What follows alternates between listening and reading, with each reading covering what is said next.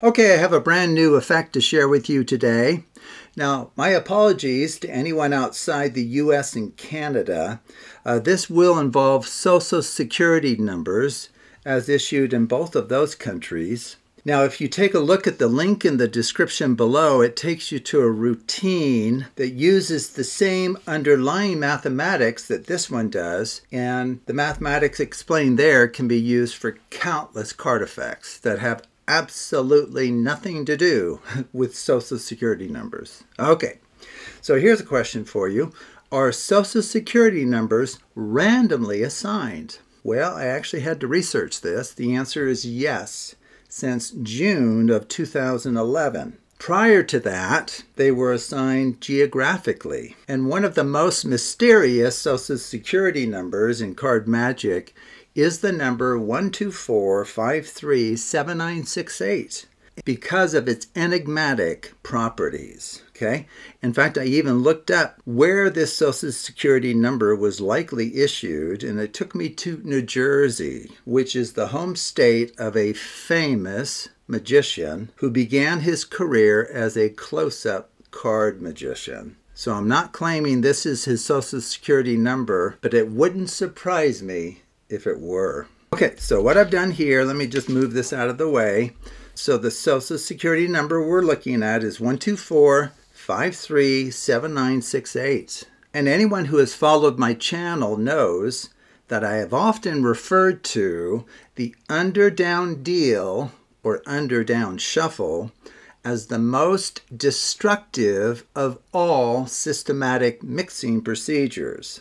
Since for starters, it's one of the few that destroys the virtually indestructible Bessie and quasi-Bessie sequence packet structures. But for some unknown reason, this particular Social Security number paired with the under-down shuffle produces amazing magic. Okay, so let's just take a look at that. So we'll go ahead and gather these up.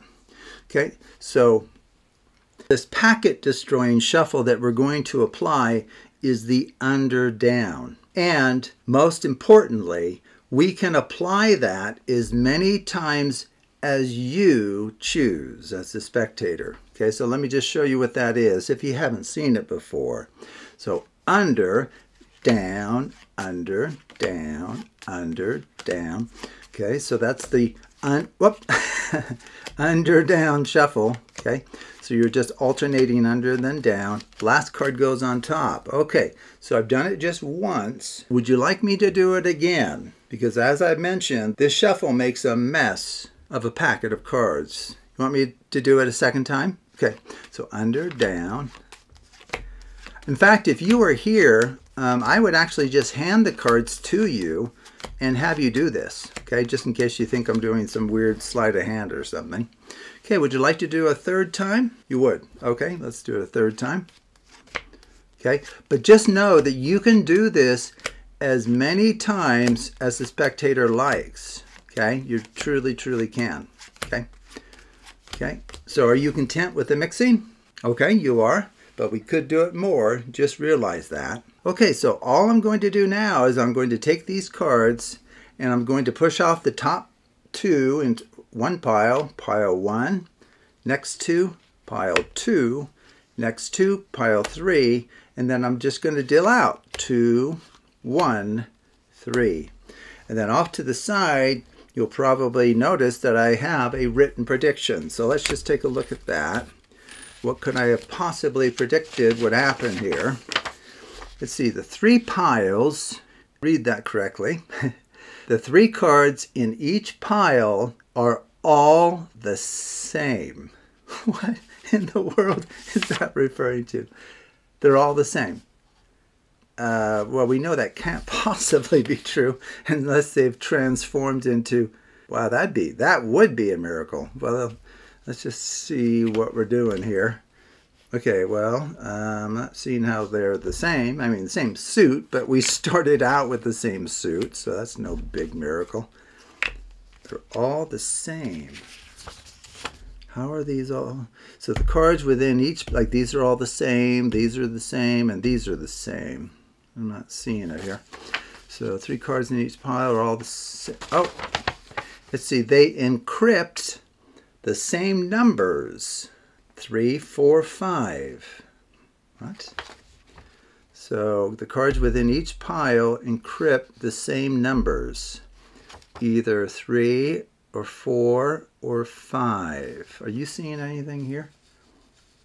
Okay, is there more to the... Oh, there we go. Just count the number of letters in each card value name. Okay, I'm starting to make some sense of it. Okay, so how many letters are in the card value names for these 3 cards? Well, the card value is ace, 2, and 6. Yeah, come to think of it. Those all have 3 letters in their names. See, what about over here? 5, 9, 4. Oh, of course. These card values have 4 letters in their names. What about down here? These must have 5 because that was the prediction. See, 7, S-E-V-E-N, 5 letters. 8, the same thing. 3, T-H-R-E-E, that's 5 letters. Indeed, our prediction perfectly foresaw the outcome of this very mystifying Social Security number. Okay. Well, if you do everything that I've done here, this will work for you.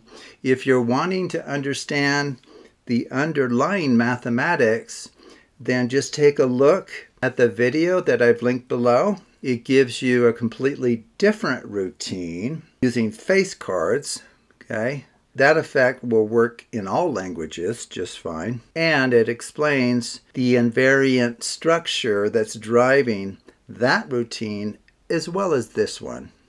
Okay, well, thank you for watching, and take a look at other videos on the Absolute Math Magic channel.